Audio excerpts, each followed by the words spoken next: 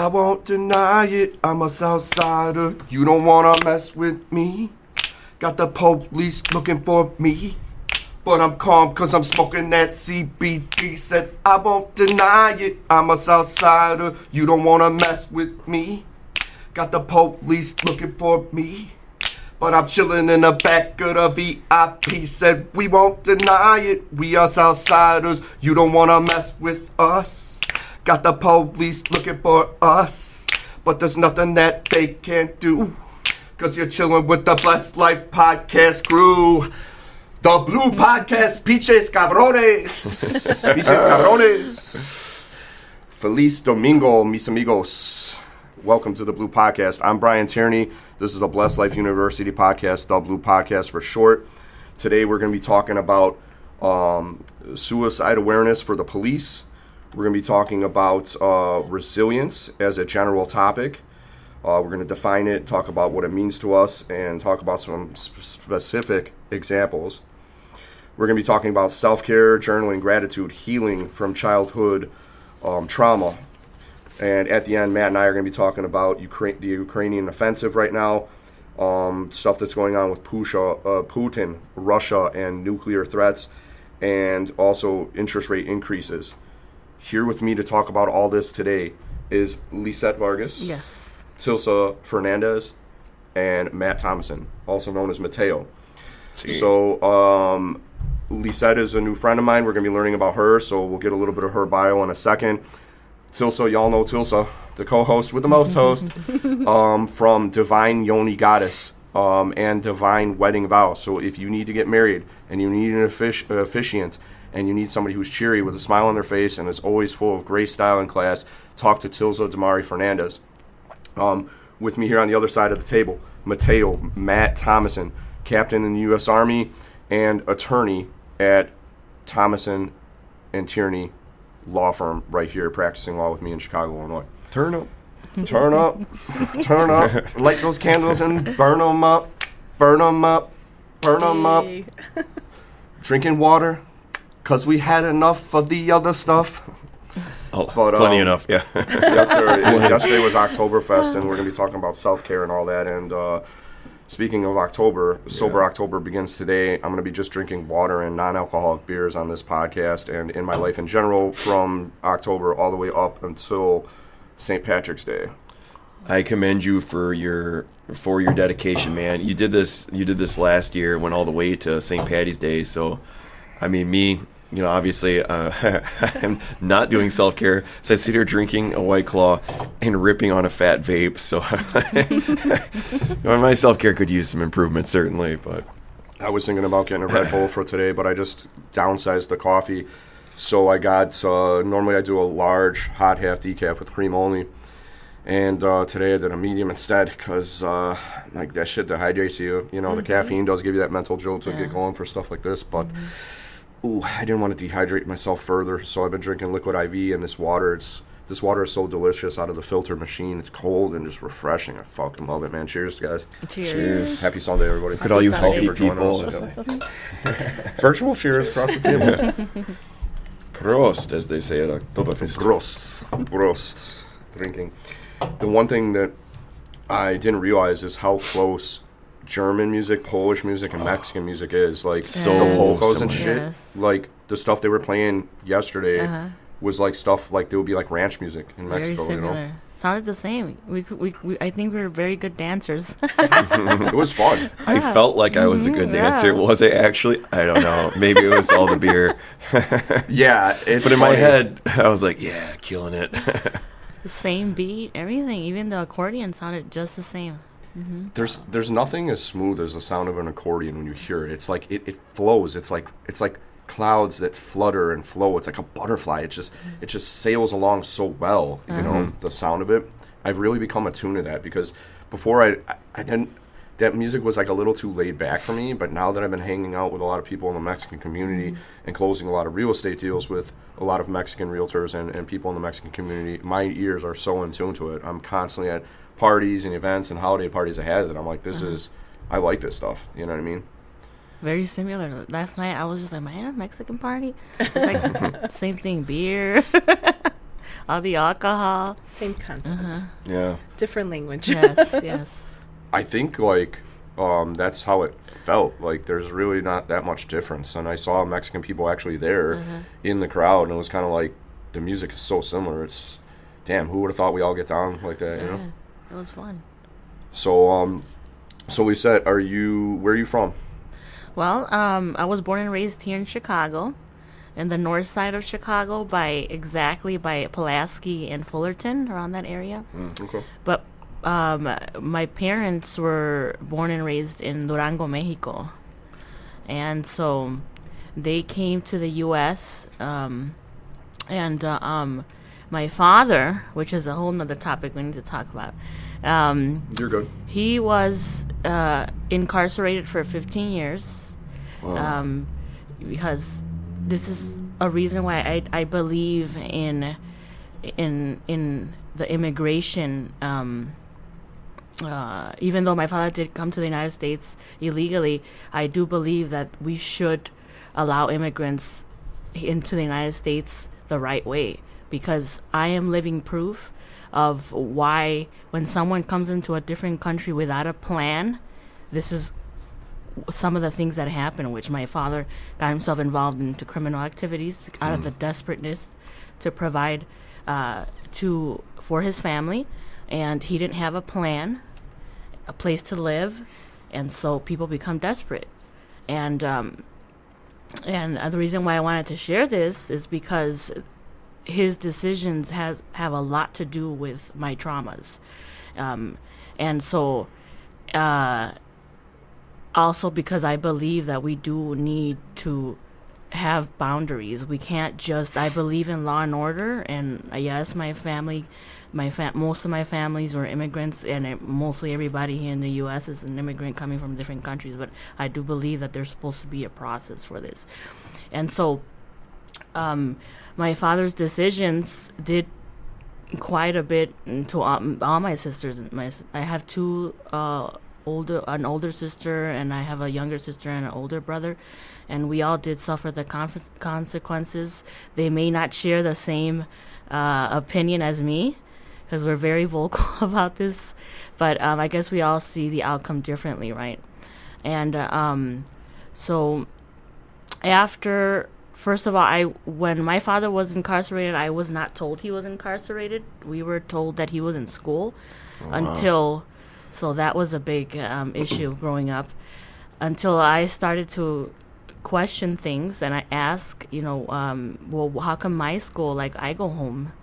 I would ask my mom, and she tried her best to keep it from us. Not sure why, and I actually never questioned her about that. But I think I started asking her when I was like around 10 years old, and that's where the Lizzette questioning things started.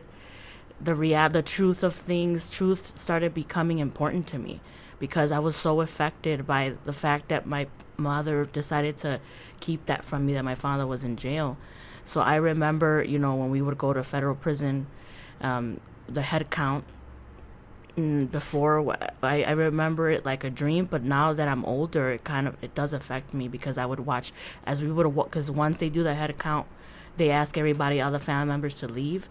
And so I just remember it was a routine thing. Like, we would go on Sundays or whenever someone could drive us out there to see my father in prison.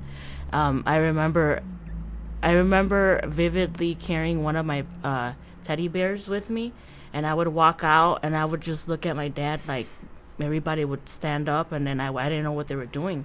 And then I would just see him look at me directly in my eyes, and I remember that vividly, and it's like a trauma that I will never forget, because seeing your father and you don't understand why there's this separation where he can't come home was traumatizing. It's hard for a kid Yes. to That's rough. wrap their mind around it, to understand that. Yeah, wow. I mean, it's like, so how long did I guess that kind of ruse continue? Like, how long was, like, your mother able to, like, kind of convince you guys before, like, like, Dad's like going on like the longest postdoctoral study program in Patagonia, studying the rare endangered species of llama or something, and it's like, like what. That's an interesting example. Like always think of really specific shit. Yeah, he's just like, he's abroad. He's doing a postgraduate doctoral study, on the endangered species of alpaca or whatever. It's like, how did what did she like? How long was she able to pull that off for? Well, it actually didn't come out from her because, like they say, truth always comes out. And it was actually one of my cousins. We were playing, and she was like, "Oh, we got into an argument because she didn't want to share some toy with me." And I think I was like 10.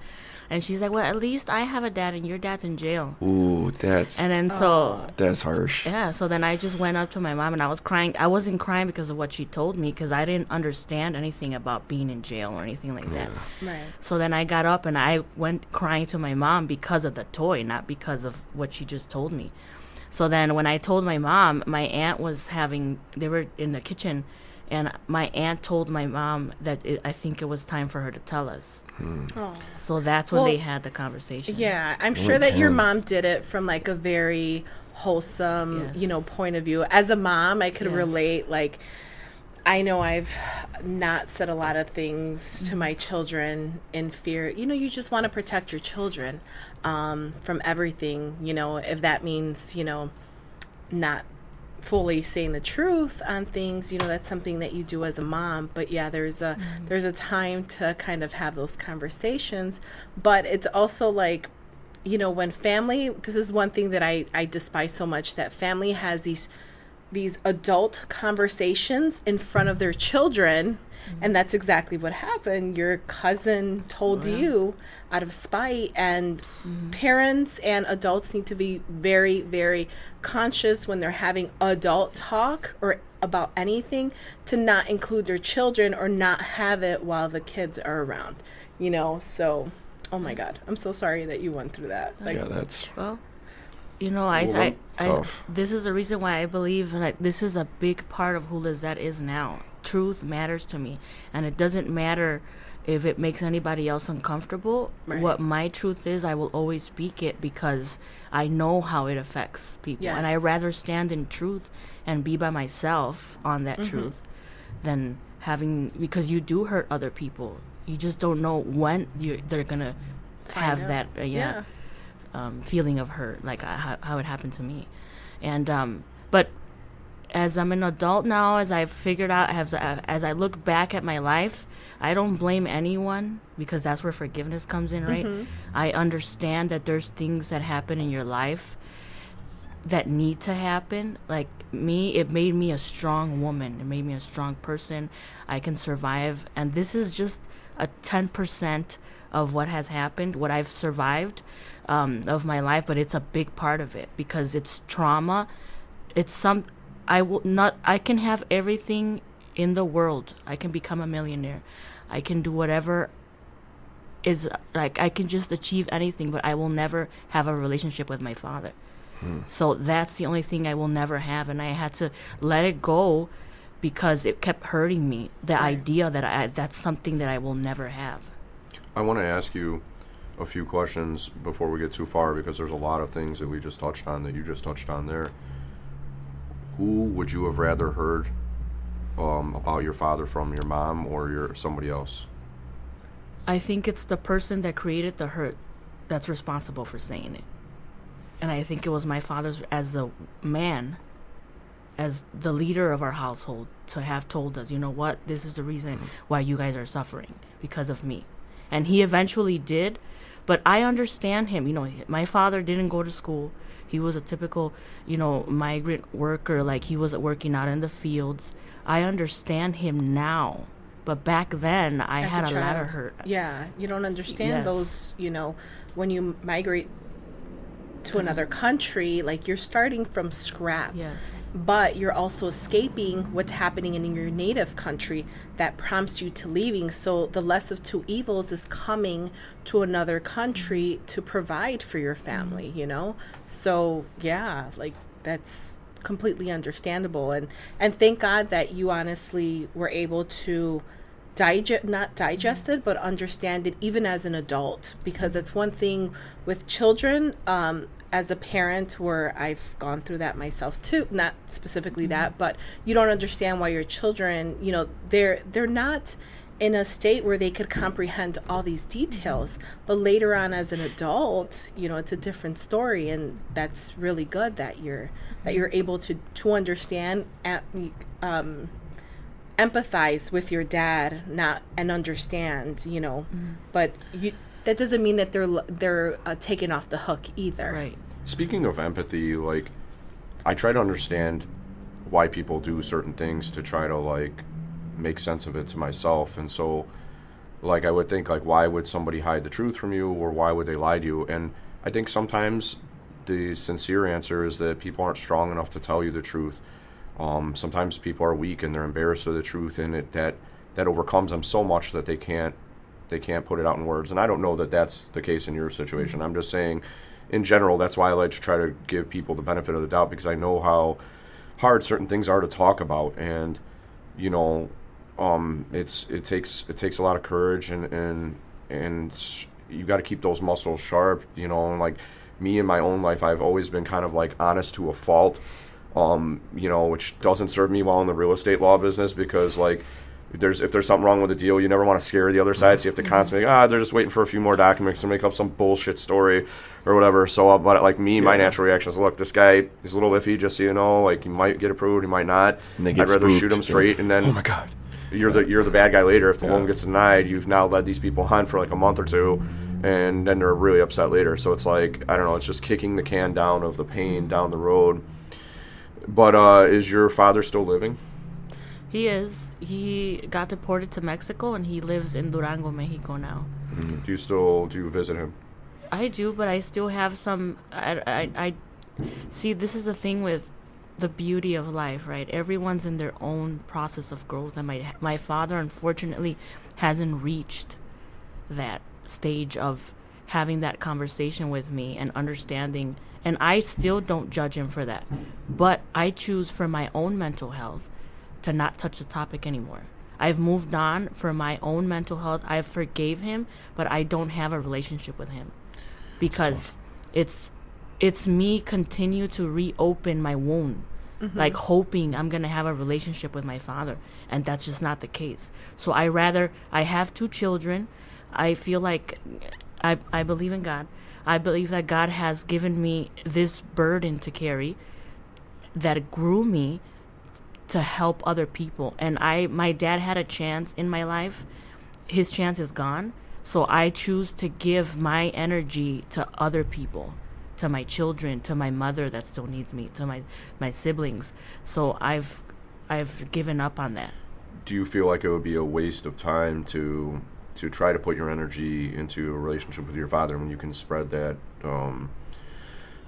love to other places? Yes. It's much easier to do, right? It feels more natural than to just place your love and your energy in places where it'll be accepted very easily, and not try to fight something that just not working. Because I want to respect his own growth. But for my mental health, I need to stay where I'm at now until he hopefully grows to that level of awareness where he can actually say, you know what? Because he has apologized, but to me, right? Because like I said, my sisters and my brothers see it in a different way, because we all have different experiences. But I feel like he has said I'm sorry, but and maybe, I don't know, that maybe it's the fact that he spent 15 years in jail and it's a whole different life in there. I don't know. That's why I don't judge him. But I'm hurt. But like I said, for me, I need to stay away. Yeah. So you obviously those boundaries are important. The chance to make a connection in childhood with your father is gone. That will never change. The time is behind us. There's nothing you can do to change that fact. But do you feel like you'll have a chance when the time is right, if he does have that growth or that maturity leap in his life, to make a different kind of connection as an adult? I honestly feel like there's a lot of things because of this situation that I've had to repair on my own, first of all, I had to become aware of it, that it was a problem. And then I had to spend like a good years of my life repairing those issues. So I feel like I've already given enough to this. Yeah. I don't want to continue doing it. I really have to, for my own sake, for my children's sake, I had to focus my energy. So I feel like I need to stop. Yeah, I think part of like self-care, self-growth is also accepting people where they're at and leaving it alone. You can't expect the same person that hurt you, that created trauma, to also repair you. We all want to seek like this closure. We always want, but you know, you can't continue to give that power to someone who has hurt you. That was as an adult, that was one of the lessons that I had to, with my father too, that I had to overcome. And it's hard sometimes to digest that, you know, because it does create a void in you, because your father is a very, very important role in your life. So now you have to become that masculine in your own life. You have to show up as your own hero. And sorry, I don't try to get emotional about that. I get what you're saying, though. It's hard just because that's such an integral piece of time during your. And you're saying you were 10 when the revelation was made to you that, oh, holy smokes, dad's in jail, and missing those formative years with a parent is like that's like part of your growth as an individual, like what you were saying, is having a father and having that like sort of like just not applicable black hole in your formative years. It's like the time for that formation, that relationship is like that's almost past. And like kind of what Brian said is like, could you almost do, like maybe not so much. There's almost no repairing that, those filling in like substitute for those formative years, because that time has passed. Now you're looking at it back in as an adult, and you grew, with that black hole in your that lack of having a figure during that time. So it's almost like I think you've got the right angle with it, honestly, because there's no like trying to go back retroactively and fix that. Like, the time to fix that was then, like the time to fix that was him to be present, but he couldn't be because he was in jail. And I guess, maybe a little bit of devil's advocate for your father. I think I understand like why they didn't want to tell you, because you're just a young kid.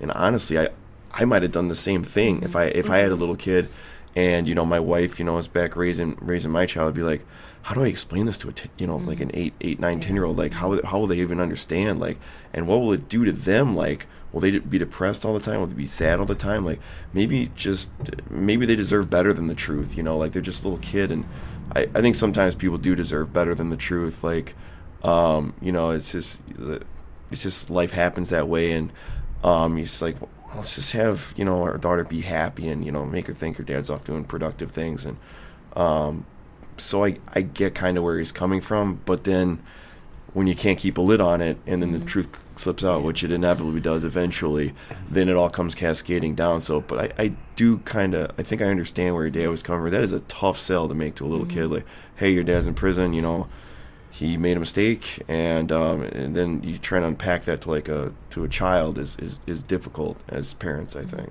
I have all sorts of thoughts and feelings on a lot of what we just said here, and to back up and backtrack a little bit, is what I see a lot is that once somebody has become the strong person that they have overcome adversity or learned to deal with it in their life, that then they will have this opportunity to establish a relationship where it's kind of like they'll never be really close, but it's like you still have a love for them, and you've made mental peace with the past, and you have this different relationship now that can kind of open up new things going forward. And sometimes that's not possible, but I see that more, is where it's like, yeah, mom was an alcoholic and she was abusive, but like now that she's older, like I'm past that and I become a strong person, and now we just at least talk, or we see each other, whatever the case may be. But what I've realized in my life recently, seeing my friends with kids or seeing other people with kids, is the importance of the parental relationship, to have a good one. And one thing I find myself asking as a soon-to-be father is how honest to be with your children, because one of my closest friends growing up, who you guys know well, and I'm not going to say his name on the podcast because I ain't no fucking rat bitch, and I'm not going to put people's dirty laundry out there and talk shit, but one of my closest friends, his dad was in prison when he was growing up as well, and they told him the truth, and I think his dad was like, his dad is a fucking man's man, just like my dad, just like your dad, and he wanted him to know from a young age, like, to harden him up, like, you know what, life's fucked up, you know, and, you know, this is what happened, and he literally kind of told him the truth about the situation, and he was, I don't know, my guess would be probably 8, 9 years old at the time, or 10, and what I've found in my life is that the ability of children to listen and absorb what you're saying, if you make it make sense to them, if you explain to them why you're telling this and like how you can feel about it, and also how to manage it, like to tell your kids, like, if you can give them this life hack of like, hey, this is not going to be a good thing.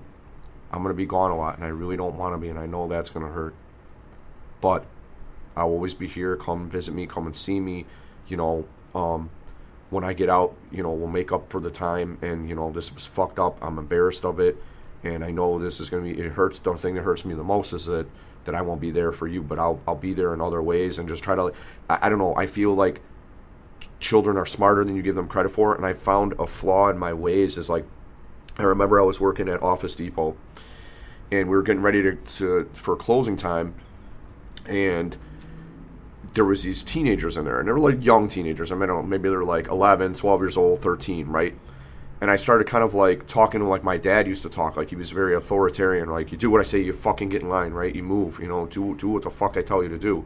So I was telling these kids, I'm like, grab whatever you're going to buy, and I'm like, buy it now, or if you're not buying anything, you need to leave. I was like rude to them. When I could have literally talked to these kids and probably gotten a different result and said, hey guys, you know, we're getting to the end here. Everybody's kind of tired. It's been a long day. We're just trying to wrap up the story. Are you guys buying anything or whatever? And just been nice to them and reasoned with them. Instead, it could have been embarrassing for each member of that group who was receiving that message because of the way I said it. And they were talking shit to me after that. I'm like, I'm a fucking young 20-something-year-old male arguing with some kids after they left the fucking store, like outside the store. I'm like, it's a bad way for a situation to go. But what I realized then is, like, most of the time, if you explain to a kid truth and reason and allow them, give them the framework to how to deal with it, how they can deal with it, which would be probably not as good because of how they'll feel, and like, you'll see, I'm telling you the truth, when you go that route. But if you give them that, they're able to make sense of it and act on it. I feel much better than we give them credit for. So although knowledge can make people grow up more quickly than you would hope they could, sometimes it's the best, because I feel like dishonesty is a double wrong. Not only did you fuck up, but then you hurt somebody by deceiving them about the reality of the situation. That's two wrongs, I feel, and two wrongs usually don't make a right. Anyway, I just dumped a whole bunch of stuff out there. So, thoughts? Yeah, I agree with that. That's exactly the parenting style that I chose with my children.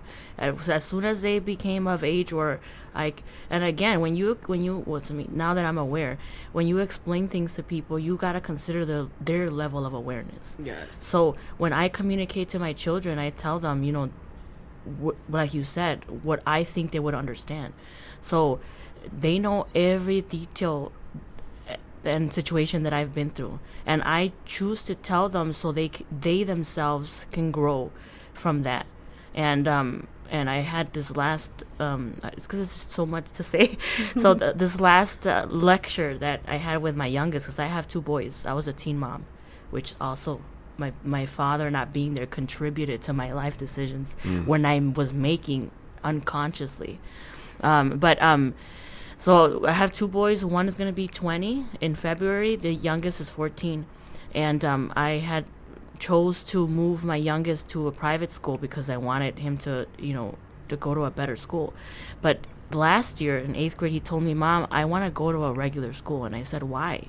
And he was like, because it kind of doesn't feel real. So I wanted to, what do you think real is? And he was like, I feel like they're different. And I said, well, different is good. Explain what you mean. And so I told him, okay, I I told him the truth about both realities, and I said, what would you like to choose? I told him, in Chicago public schools, you're going to be seeing fights all the time. The education is not the same. And then he told me, but I feel like that's not preparing me for real life. And so I was like, okay. I said, so then what school do you want to go to? So we belong to the Steinmetz district.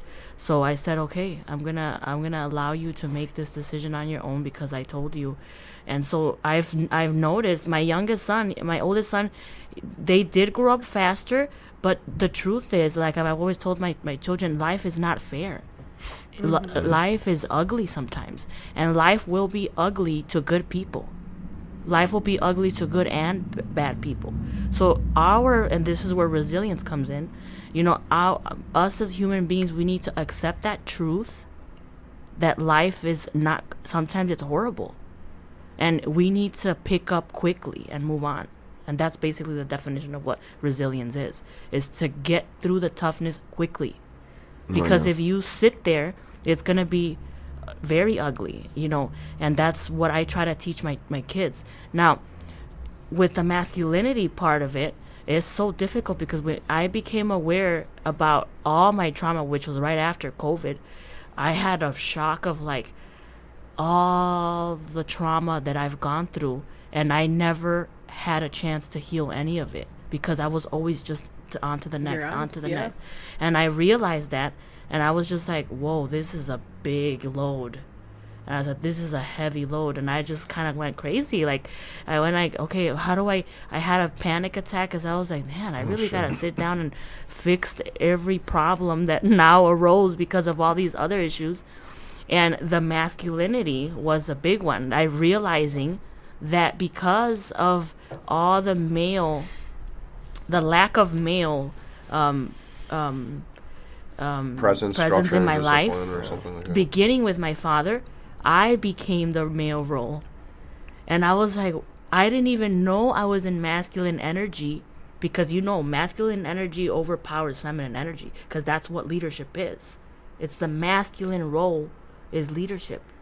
You cannot. So when I realized that, I was like, oh shit, like I've been in this position all my life. I don't even know how to be feminine. And maybe to explain to some listeners out there, because people are formulating their thoughts and opinions while they listen to us talk.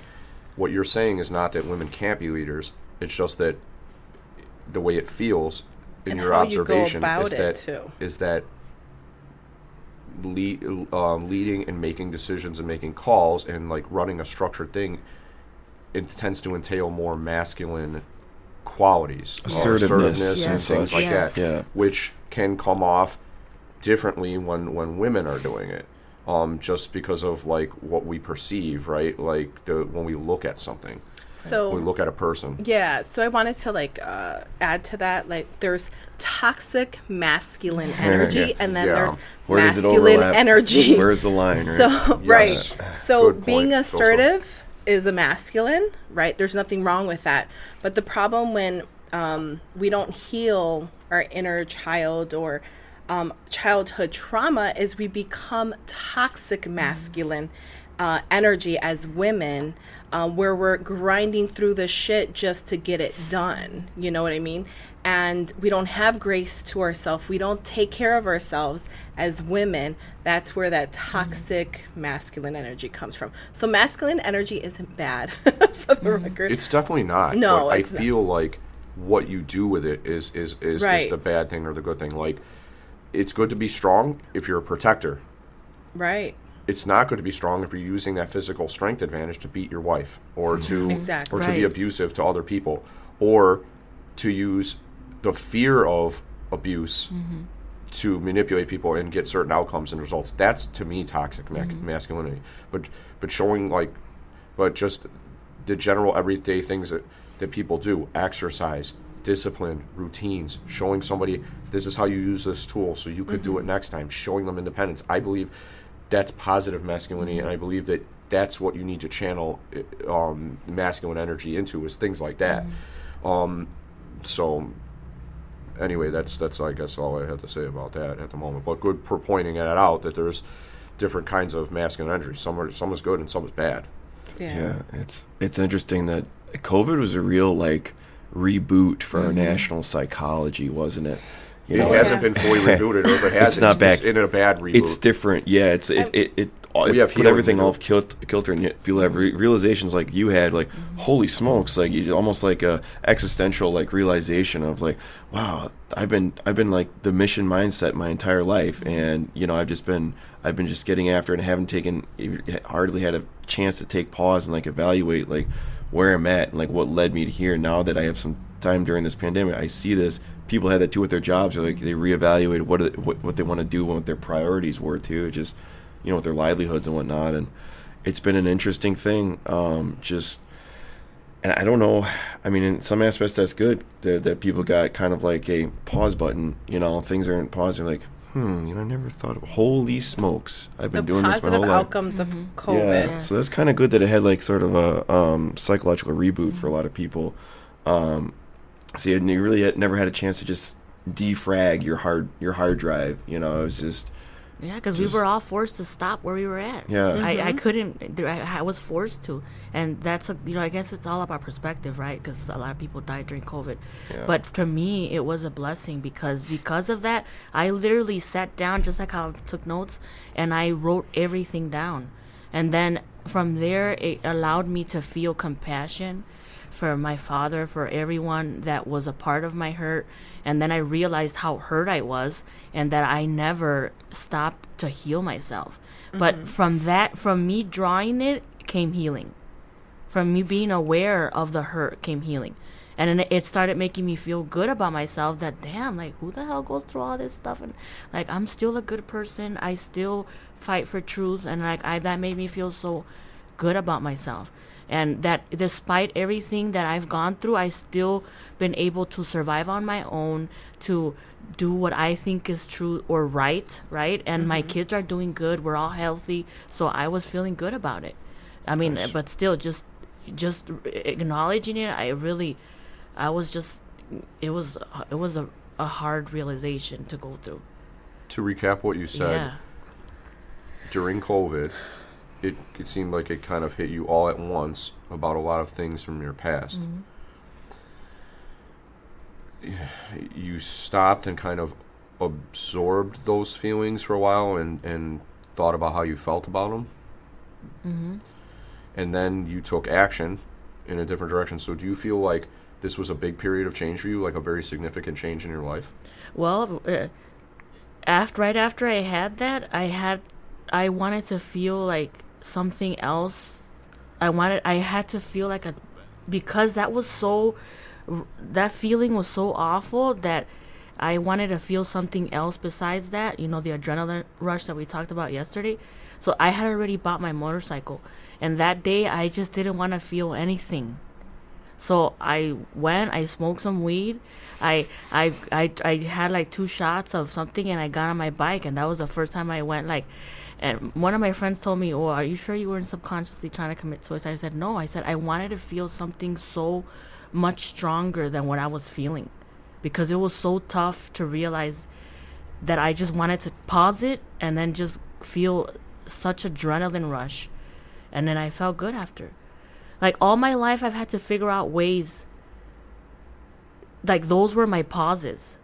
I had to figure out ways to control my mind and letting it go into something else. So I had to have, and it was just something that I now think that it was God guiding me through this. I mean, he wasn't telling me to smoke weed, right? He lets you decide. God probably smokes weed too. But he created it. He or she created it. How do you think it all came to be, right? Yeah. But what I'm saying is that he was guiding me through, like, okay, Lizzette, I know this was extreme, like, so, but that was what I decided, because there's other times where I've gone running, to stop that, and I will cry and run. God, running's so healthy for the mind and the body. I mean, not so much your knee joints if you're running on very hard concrete, but it's it's super therapeutic. So what were some of the ways that you dealt with these things since you had your motorcycle freedom ride? Like, you just felt so fucking free and exhilarated and just felt the energy of what you were doing, the physical energy. what have you been doing differently in your life now? Well, that's what I wanted to talk about. Some of the things that I deal with, like becoming resilient, is that for me, I need to see something tangible, because I can't just be waiting for, hoping for something. So then, for me, that was tangible, like the immediate feeling of like, oh, like I'm feeling something else. And that's why I feel like people start to use drugs, because they want an immediate feeling of happiness, and so I had to realize that this is crazy. You can't do this all the time. Yeah. So first of all, it's very dangerous. So then from there, I started to journal more. I started to, like, I went to Walgreens and I bought Post-its, and I wrote all my trauma on the wall. Like, I posted it on the wall because I needed to look at it and confront it. And it couldn't just be in my spirit anymore and in my mind. So I would walk into my house and I would look at my trauma visually. So then, and then afterwards, I just it started to make me feel good about how strong I am. So my mind shifted to realizing that, damn, that's some fucked up ass shit you went through. Like, but you're still here. And you don't realize through that entire journey that you are a chingona, you are resilient, you are this goddess. You don't realize it until you start having all these downloads. It seems like you had a download, an epiphany, like, oh my God. Like, and I think everyone as an adult, when you finally get to that point, like, man, I need to make some changes. And you start purging. I call it the purging. You're purging friends. You're purging everything that doesn't align to your higher self. It no longer feels good, and you just start moving along, and you start blossoming. I think physically, you even start changing without knowing, because that old toxic energy is no longer in your system. So you're not attaching to low vibrational things, You start elevating, and now all of a sudden you start seeing beauty in everything that you're doing, or at least attaching to the beauty of things. But remember, as a mom, as a single mom, right, you also got to worry about what your children are thinking about how you're going through your mental. So not only can't you just freely, like, like go through this. I had to think about, how am I going to explain this to my son? Because my oldest son, he doesn't live with me anymore. He became very independent. Like, he just moved out, got a job, he's going to college, and my little one, he's really the only one I'm responsible for now. So I had to explain to him, why do I have Post-its on the wall? And I told him, look, because he's seen me crying. He's seen me. And like I said, I tell him the truth. He knows. I mean, he knows people are dying from COVID. He knows, like, and I told him, look, I've always tried to guide him as much as I possibly could. So you can't just go into this whole full-blown, and you also got to worry about who's watching you. What kind of example you're setting as to, are you dealing with your coping in a responsible way? Because like you said, with drug use and things, there are some very irresponsible ways to do it. But I think everything you said really highlights the importance of externalizing your problems outside of yourself. It's weird because we don't think of thoughts as having weight, but they're very heavy fucking things. And so you could be carrying all around all that baggage with you and constantly having to be doing that mental work. So it sounds like, externalizing those negative things and putting them in writing and putting them out there on the wall allowed you to confront the enemy outside and keep your body and your mind clean and have it be a sanctuary, and externalize that bullshit and get it out. Like, I think going forward after COVID and all the fucking side effects of the pandemic on people mentally, we're really going to have to be focusing on healing going forward, and dealing with mental problems. It's a really crazy world that we live in. Like Matt and I talked about earlier, is that capitalism is a very good system, but it has a lot of bad side effects too. And one of those things is, if there's not profit in it, people aren't going to do it, right? So you have counselors. Right now there's this thing called BetterHelp. You can go online and get a therapist. I've heard mixed things about it, but talking about your problems is not necessarily a bad thing. But they don't. If there was more money in giving people a framework with how to deal with their problems, like, people would be doing it all the fucking time, right? I mean, there's coaching out there and stuff. We know a good one, right? Shout out to Kimmy Larson, Zen Boutique Life Coaching. But if there's not a major profit in it, then it doesn't get pursued in society. Exactly. And so I believe that we need to do stuff like we're doing right now, have these conversations to better our collective framework of how to deal with problems, how to get along with each other in society, especially after everything we've been through. Yeah, so that part of my life is the end, right? When I figured out that realization. But previously to that was a lot of things that I left in between.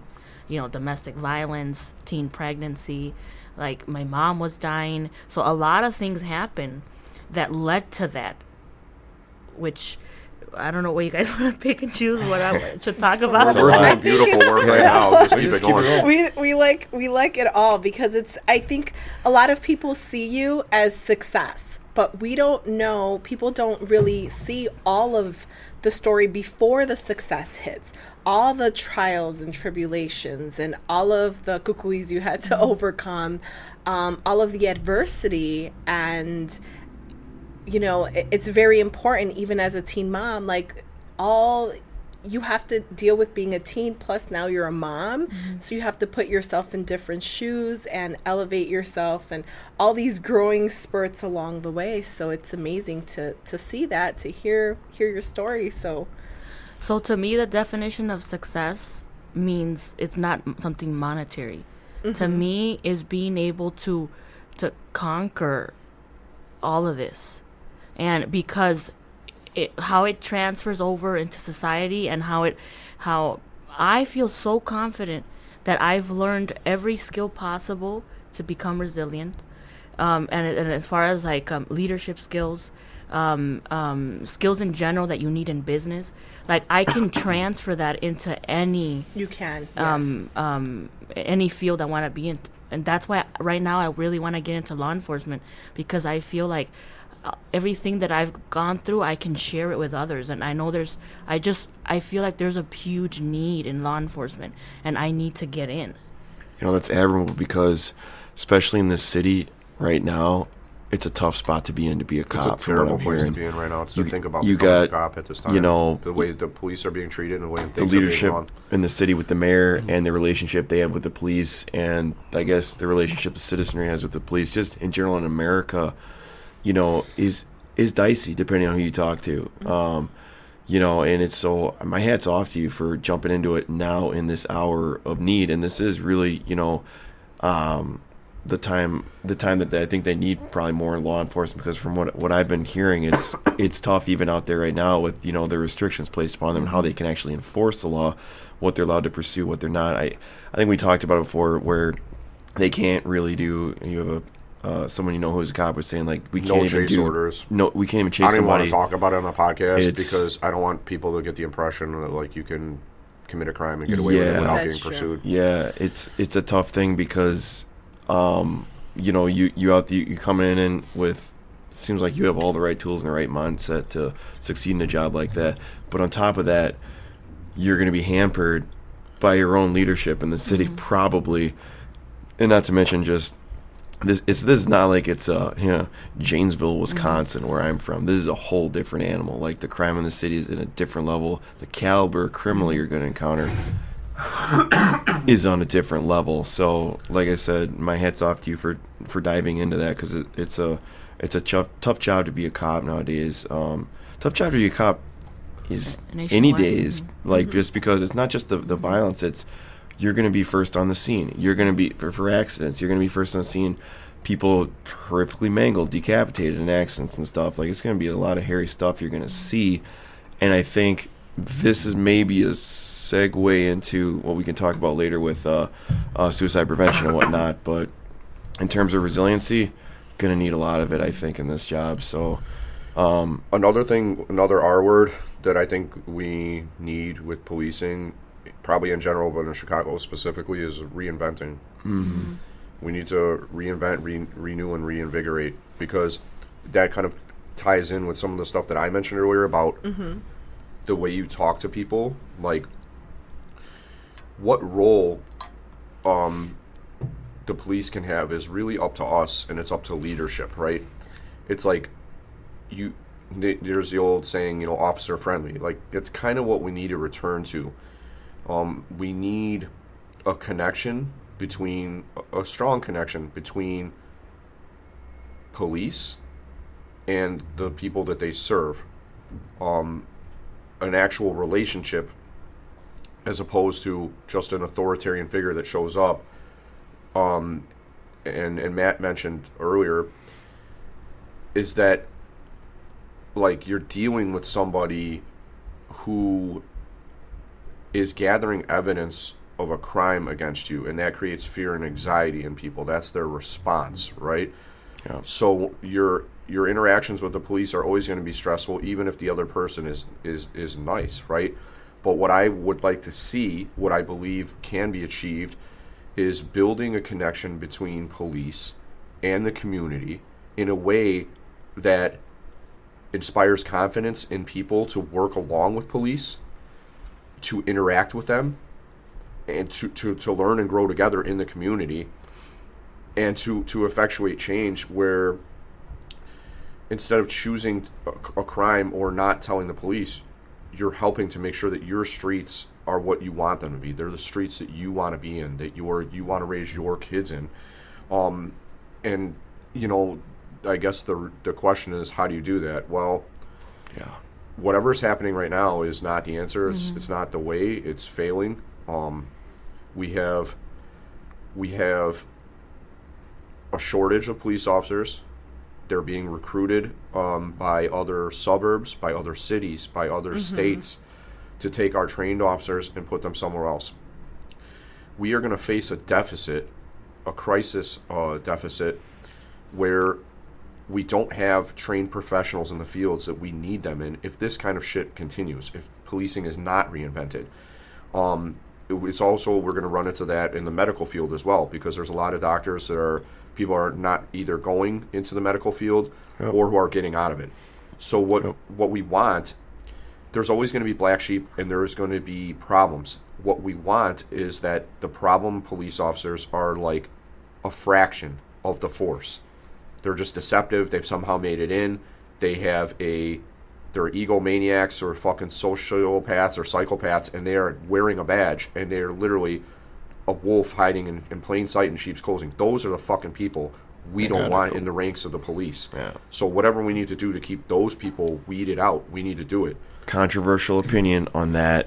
Police unions, I'm gonna go on the record as like just conceptually, academically, I know like functionally like how it came to be, but good luck doing that with police unions in place and not drastically reforming police unions and getting the bad seeds out, because you know it's a weird thing to me to have a public sector union, because it almost takes away sort of the accountability flow between the public and the public servants, where there's a union that can essentially kind of sort of call the shots, that it's divorced from the public itself. So it's kind of like a thing to me where it's like, I get why they exist, but functionally, you know, when they have so much influence and your elected representative can only do so much with a police union, I mean, they're segmented and immune to the public's ability to actually do the reforms they want by who they elect, because there's the protection of the union against them, but at the same time you also want to have protections for your public servants. So it's a very tough balance to strike between what I think the problem that you might be alluding to is that having a union involved almost creates some kind of like business relationship where it's a profit driven thing, or it's pardon me, that there's other kind of perverse incentives that get involved when there's a union involved. I ultimately, like, as we just talked this out loud, I think I would fall on the side of let the officers, the rank and file, choose if they want a union or not. And I think that, although I agree with everything you said there's some issues involved when there's a union involved, but they also need that protection from the very thing they're going through right now. You got a fucking chief of police, no disrespect to that guy, but doesn't show a lot of emotion and passion about his job when he speaks to the public. He's very matter of fact, and there's a place for that. But I believe that's more for like talking out decisions in a boardroom. When I'm trying to inspire confidence or passion within my people, you got a guy who's controversial in Chicago, whatever the fuck that means. Like, I think he supported Trump. He waves a flag. Something Catanzaro is the guy's name, but he's the head of the police union here. But if the mayor's not going to have the side of the rank and file, somebody has to. That's the thing. That's the problem with not having, union. You really do. As police officers, you need a union to back you up with all of your benefits. If you get injured on the job, you think the city's going to go ahead and pay you out as an officer? Absolutely not. That is the reason why we need the unions in there. But we also need to do more for our police officers, our firemen, and everyone in charge of putting law and order, because there's not a lot of things that are being done for mental awareness. The suicide rates are sky high. And there's not, there's no alternative, hey, go to a a therapist, or get some pills and just put a little Band-Aid on the problem. The issues that are having, and I feel like as adults, doesn't matter what you are, you're dealing with childhood trauma that's manifesting as an adult. And a lot of these officers are getting triggered because they've experienced a lot of these things in their, childhood. And if we're not actively pursuing alternative self-care for these policemen, of course things will happen, like the little bad apples. Not little, they're big. The major bad apples. No. But even the officers that are taking the day-to-day calls that have to deal with all this trauma, they go home traumatized as well. They go home, and it's not like they're doing anything for these police officers when they see these bodies that are, overkills and children that are dead. Ultimately, they come home to their families and they have to digest all of this and then turn a switch that you're a parent or a husband and wife. The divorce rate is also significantly high for military police officers because there's not that mental, there's nothing in between. And not everyone really wants to go to a therapist that doesn't really understand them or is just quick to prescribe things. Like, you really have to dig deep, do self-care, getting, and it's not that easy. We don't have this push for healing at all. It's just do this or do that and take a pill, get a prescription, and that's it.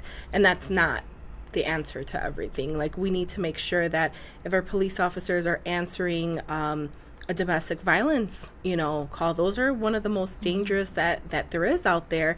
And if you arrive on the scene and someone's, killed, you need a few days to yourself. Don't put these officers back in, back at work the next day. You can't. Mm-hmm. And then you expect them to have these regular traffic, calls, and then of course, they're triggered from what happened 2-3 days ago, and it just keeps building. And of course, you're going to have like angry police officers, responding to simple things because they've been going through things for such a long time. And you have the veterans that are taking.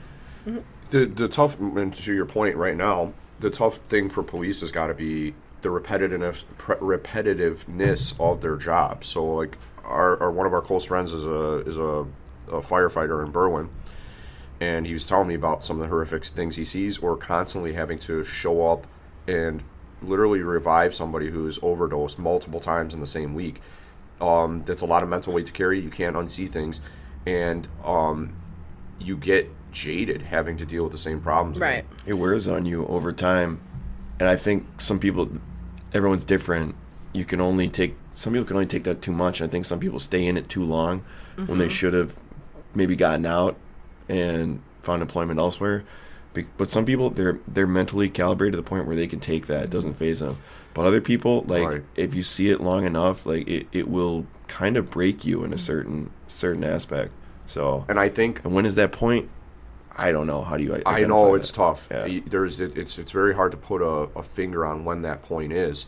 And to be honest with you, I would think, just if I had to guess, the majority of the people are the ones who don't deal with it well. Like, you'll have some people who are just smooth operators, like you get some kind of Navy SEAL or like Marine who's like, killing is my job. Unfazed. Yeah. I go to work at 9 in the morning, and then when I come home at 5, and they're able to, they have a way of coping with things that not everybody has, or it just rolls right off them, like, mentally. It's just like, but eventually that creeps back up, and that creeps back up in the relationships that you have within your family dynamic, not being able to empathize with your partner. So that's why, like, divorce rates and all these things that, you know, our servicemen and women go through because there's no advocacy for taking care of yourself. You know? And then remember, this works when the person is self-aware. Right. A lot of people don't know why they're triggered. They don't know, and they're just working on in the time of your life where you don't know that you don't know. Exactly. And then if there's, you know, trauma piled up plus a trauma from work, and then you don't understand why things are happening at home.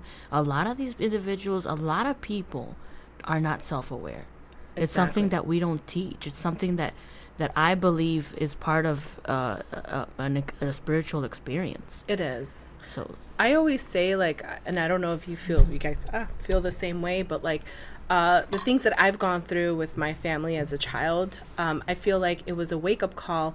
My parents didn't have the tools that I have, and now we have all these tools. But even planting seeds with our friends, like opening up the dialect of like, hey, how do certain situations make you feel when they're angry and triggered?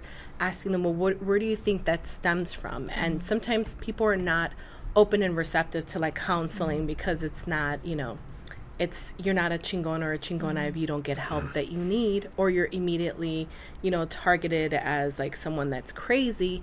But opening up that self-aware, like we need to become more self-aware, and there needs to be more advocacy for that. Oh, for sure. Honestly, a lot more. It should be required as a mandatory job requirement, as one of your duties. This is your job responsibility for, you know, 2 or 3 hours or whatever it may be on a given day of the week, that you are going in there whether you like it or not, and you're going to talk to somebody. Like, why is this an afterthought?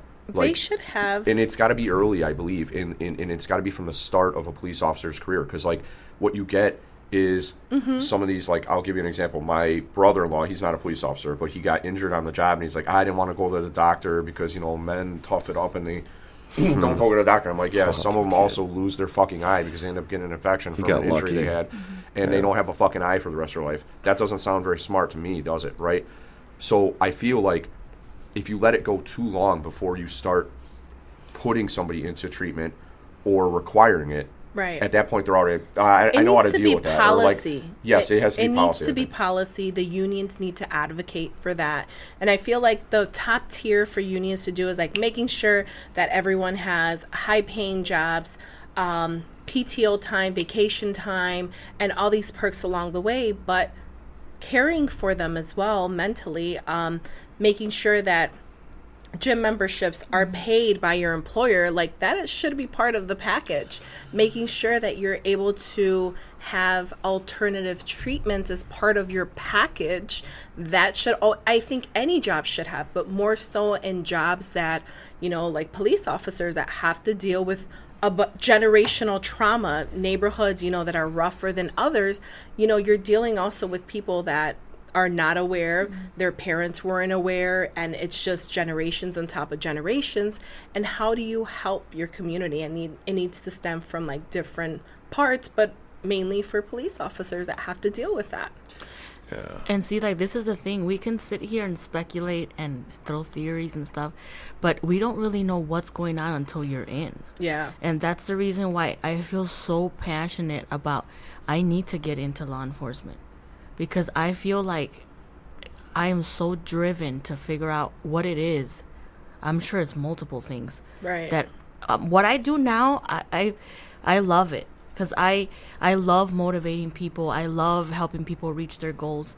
And I give driving lessons to students from different countries that come into the U.S. primarily. And I love doing that because I love to see how different people learn, different types of learning. And then once they get there, I'm basically motivating them and teaching them a skill. And then the biggest vision that they don't see at the end, which I just started recording, was that the train of thought that got them to, first of all, start the lessons, then remove the fear of driving. It's all personal growth. But when I explain it to them, then they're able to bring that skill, because it's a skill, to anything else in their life. Right. So that's nothing in comparison to law enforcement, because I get, you know, the praises and the pictures and the, oh my God, thank you.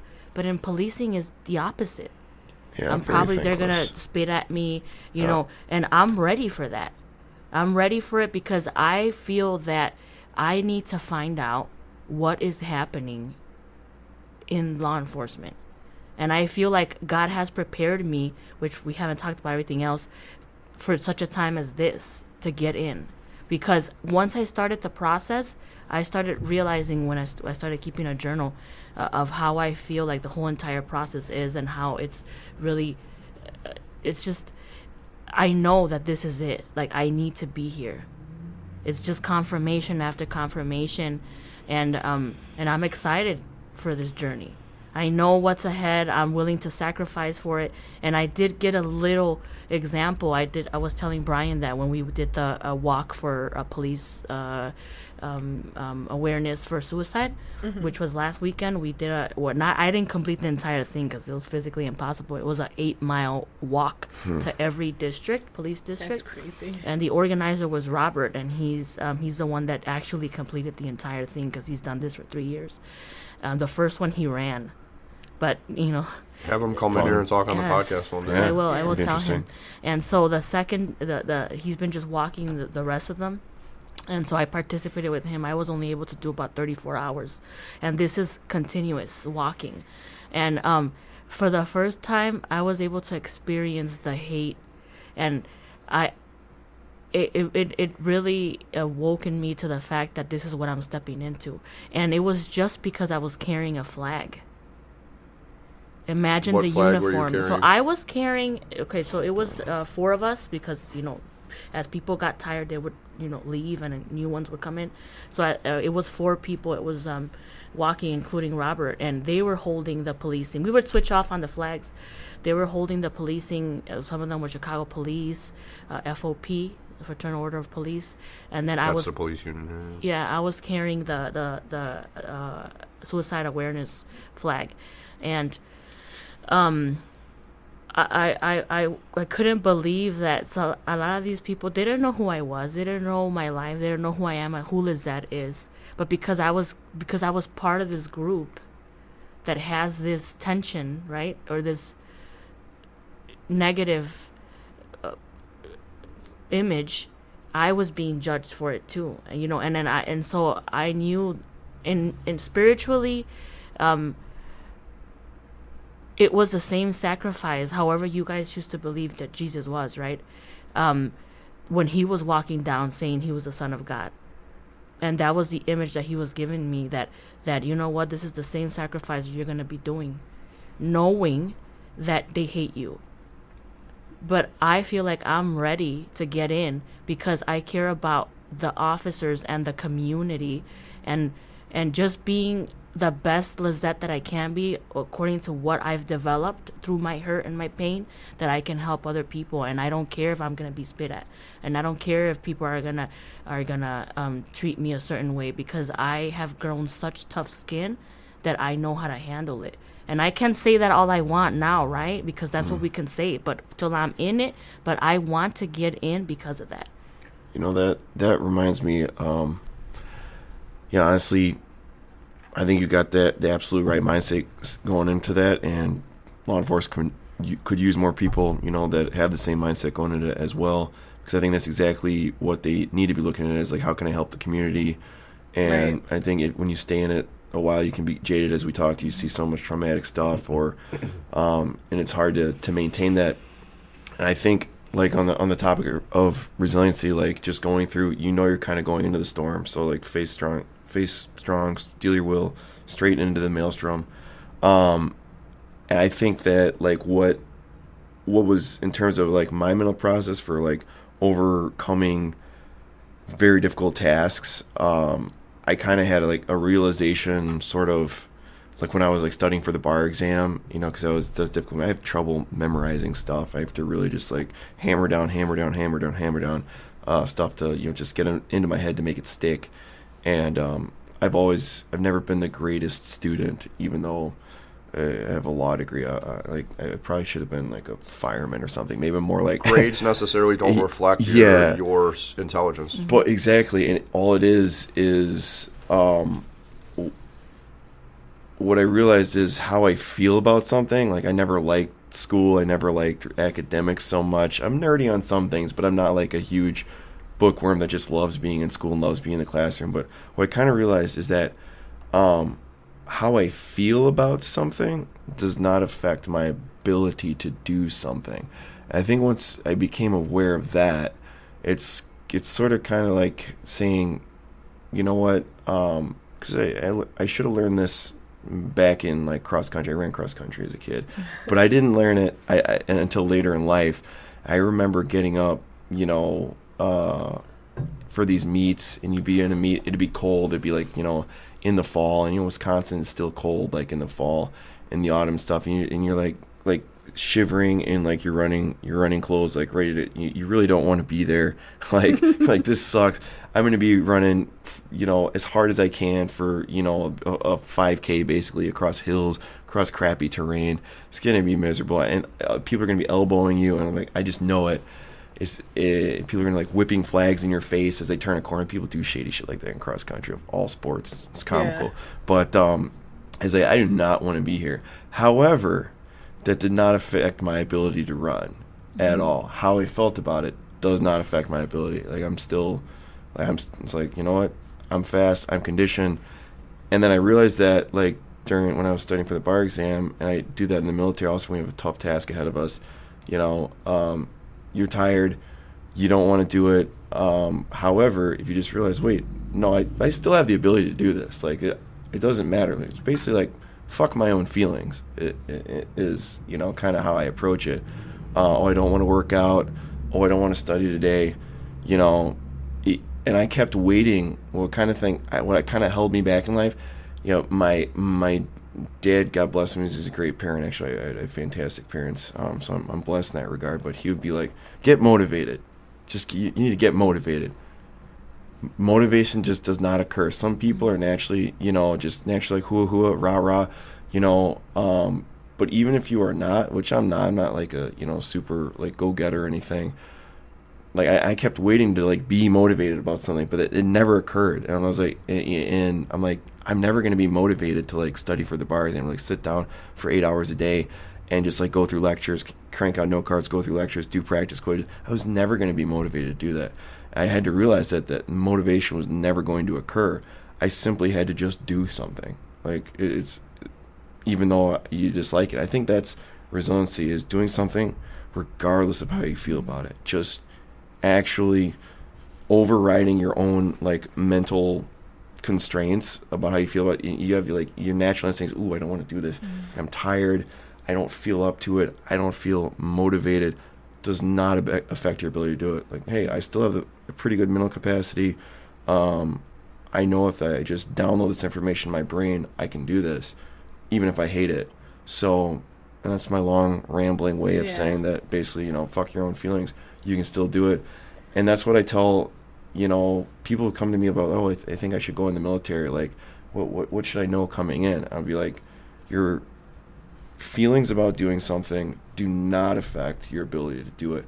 Even if you're fucking tired, scared, you know, it's all just a mental constraint. It does not actually affect your. Now, if you're missing a limb, obviously you're not going to be a cross country star. Like, right. Unless you're that Blade Runner guy, you have like some blades on your legs. Anyways, who didn't he kill his girlfriend or something? Anyway, that's it for another podcast. But you know, so it's just like overriding your own feelings about something is super important. And once you come to that realization, because because you kind of think how you feel about something is just, you know, it can hold you back so much, and just pushing that override button and going through it anyways, and almost not even thinking about it. Really important. I find like the way to like hijack motivation is like developing your reason why. Yeah. Like, if money was not a thing, what would you be doing? You know, and if that aligns with something that you have to overcome, that becomes your motivator. You know, that becomes your motivator. So you know that you have to crush this one obstacle in order to get to your goal. So having those and monitoring yourself consistently, like, Are my goals changing? You know what I mean? Do I need to pivot? Learning how to pivot during adversity, that's tied into like resiliency, like learning how to recover quickly. But if you don't have that, if you haven't learned that skill to recover quickly, it's really hard for you when you go through moments of adversity, like, fuck, you know, what am I supposed to do? You have to stay true to yourself, like meditate a little bit, stay within those feelings. Don't completely brush them off. Stay within them and then recover right back and get back on it. So just because something happened small, you could just... Yeah, and you mentioned meditation is like a framework for... Meditation, prayer. Yeah, whatever. It may be running, exercise, yoga, frameworks of things that can help you deal with things. You know, I feel like procrastination is a lot of the times because of the way you feel about something. Oh, yes. And you know what? Sometimes procrastinating something is just choosing not to carry a weight at a given time, which is overall better for your current things that you got to do. Like when you know that there's like, you do have a problem to deal with, but there's 9 other things. It's like sometimes you need to just, all right, although this is a tough conversation that needs to happen, this time might not be it, just because I'm not trying to spend the whole workday also discussing this problem at this time, because I need to get through that day. So learning how to manage things and what works best for you, because at some point at the end of the day, this is all individual based, how you deal with something. But having a framework there to deal with it, and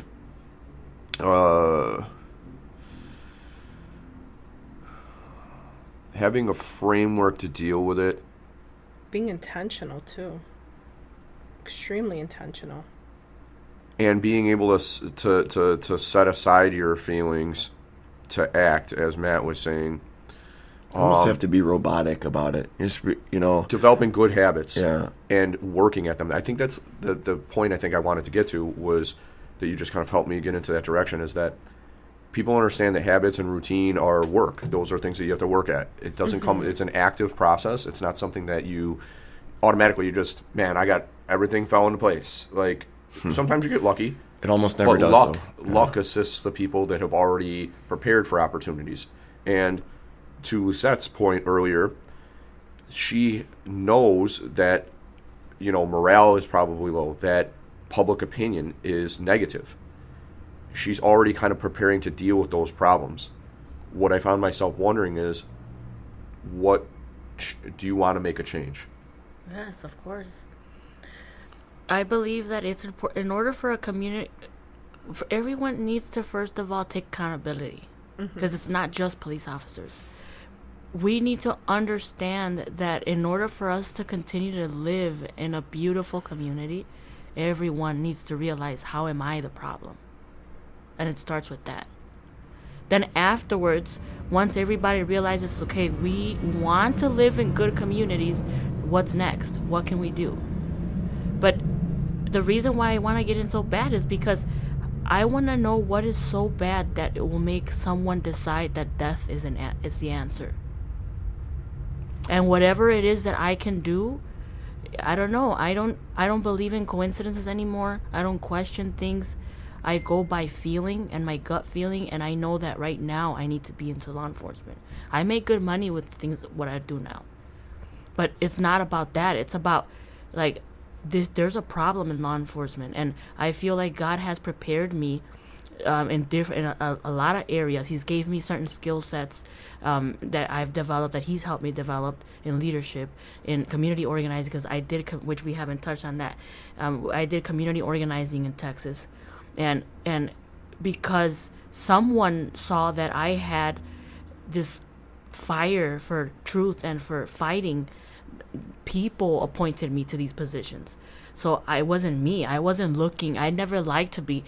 Lizzette now is not who I was before. I was very quiet, very shy. But I had that fire of like, no, this is not right, or I'll speak up, and people will point me to positions. The first position was when my son was going to a Head Start program in Texas, which I was going through domestic violence at that time. And which was a really weird situation, because I was very vocal out in the community, but with my relationship, I was not standing up for myself, which is another different topic on domestic violence. And the mental, the what happens to you mentally when you're going through that. So that was my first encounter, my first experience in like a leadership position, or like I was appointed into the policy development, because all Head Start programs, in order for you to run that program, you have to have 15% of the policymakers are parents. So you have to be included in that. And so one of the principal from the school where my son was at, he told me, hey, Lizzette, would you like to be a part of that group? So he appointed me there to that position. And ever since, I liked it. And then from there, I went to community organizing, and a lot of where I was able to see different issues within the school district. Generally, what you see is one common thing: how human beings work, how we react, what we fight for, and that's what I started to focus on. And that's what helped me deal with the domestic violence situation, because he had his own trauma which I don't want to talk about specifically, because I want to respect his privacy. Even though he did all these things to me, I still care for him as a human being, because I understand that we all have traumas, and some people just don't know how to deal with it. And the outcome was him hurting me. And he's the father of my youngest son, but I lived very horrible things with him, which is a lot to go through. But I had several spiritual experiences through those instances with my children. He tied me to a chair. He wanted me to drink bleach and kill his own son. Holy shit. This was in Texas when I was going. There's a lot of things. I went to a shelter for 30 days. My oldest son became a protector because of what he saw with what was happening with me, and which I'm sure is a lot of his trauma and why he is the way he is. And so luckily one day I decided, when the time that he tied me, because it was a small community, it was in Del Rio, Texas. It's a small town. It's a border town connected to Mexico. It's like literally 10 minutes away from Ciudad Acuña, Mexico. And so everyone knew him in the community, and he had friends, and so they would always tell him where I was at. And even though I would move, he would find me. And the last time I was out, and he waited for me. He went in through the window, or wherever he went in through, and he covered my mouth, and he threw me into the sofa. And every time he would always say, "This is the time I'm going to kill you." But because I learned so much about the human mind and about how we work as individuals, I learned to also be manipulative with him. So I learned to get into his mind. I learned how to manipulate him so he can calm down to the point where I can escape. So that specific day when I finally decided to leave him was because I had to come to a realization that I had to literally leave the state of Texas, because this man was not going to leave me alone. Is he a free man, or is he incarcerated? He's not incarcerated. Damn. Do you still have issues? I had to get a restraining order. I don't know what happened with the law, with him getting because they had the detectives that went to. So one of the detectives that was also doing community organizing with me, because it was a small town again. And you don't have to divulge all these. Yeah, I'm details. not gonna say that. I'm gonna say the names, but he happened to be the detective that handled my case. I was beaten so bad that he didn't know it was me until he saw my ID. And he saw me at the shelter. He was just working the case.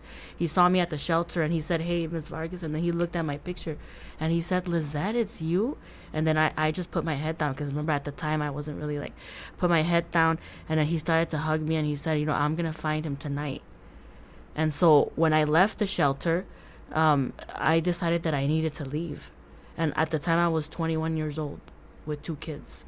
My oldest son, I had already sent him to Chicago, because I had told his father, because they're not from the same father. I told him what was going on, and he said, "I need my son over here." So he flew him out, and it was just me and the little one, which was his son. And so that night I said, you know what, this man's not going to leave me alone. He tied me to a chair and he left me there. And then I was just already to the point where I was tired. I was just like numb. I was just taking the punches. I was just taking because I was tired of fighting him. And there's no way I can physically, take him down. So I had learned to just stay quiet. And then finally he untied me, and he took me to the bed, and he said, and you're going to sit here, and you're not going to go to school, and you're not going to go to college. And then so I wouldn't respond anymore. And then the baby started crying, his son, so I was holding him. And then he wouldn't allow me to lay down. So every time I would try to start to get tired, he would hit me in the back.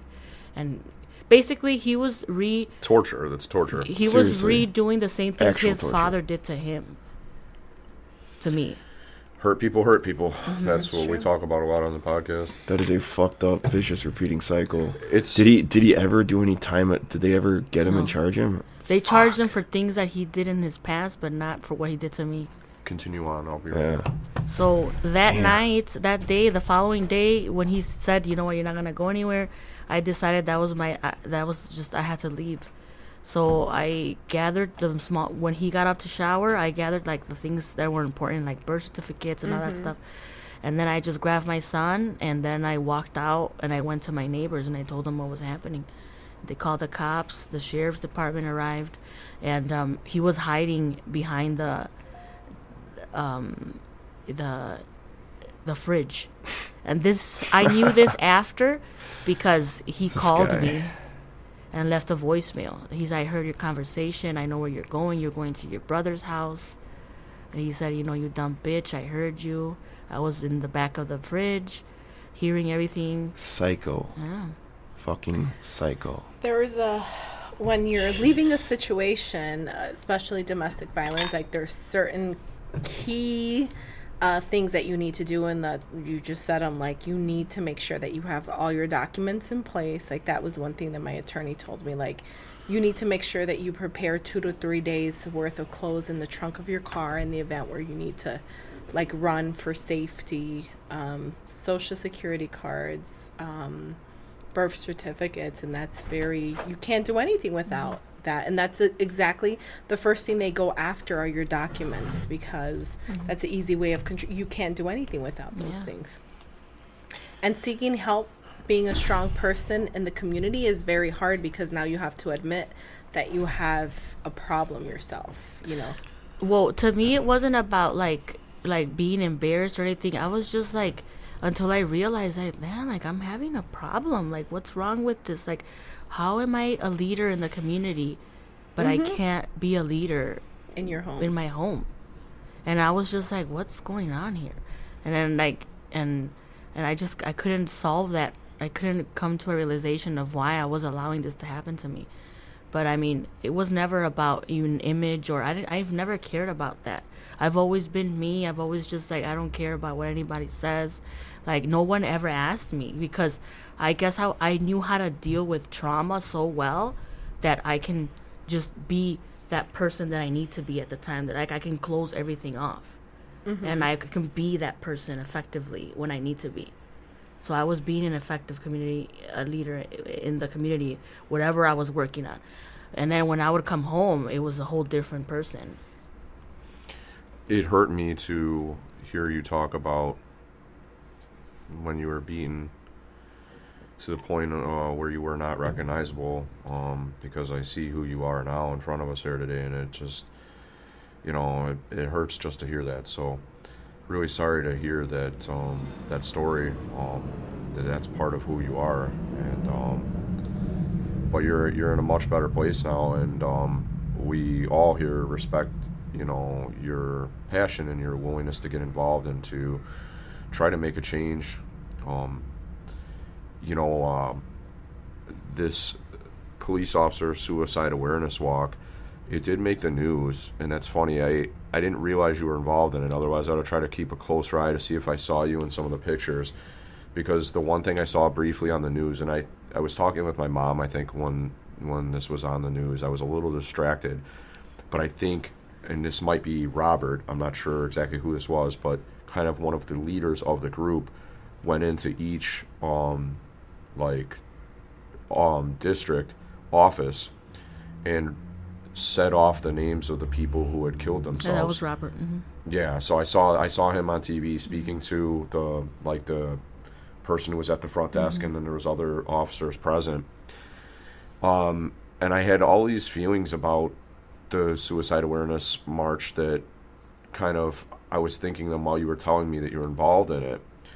And I wanted to ask you about your own feelings as well on it, so we'll get into that in a minute. But I did see these marches, and I did see them coming through the neighborhood, and the one thing that I did feel a bit bad about was that there was not more people involved. And then another thing that I felt bad about was some of the reactions from the community, which you'll be able to share a few with us as well. I was looking at a Facebook story from one of my realtors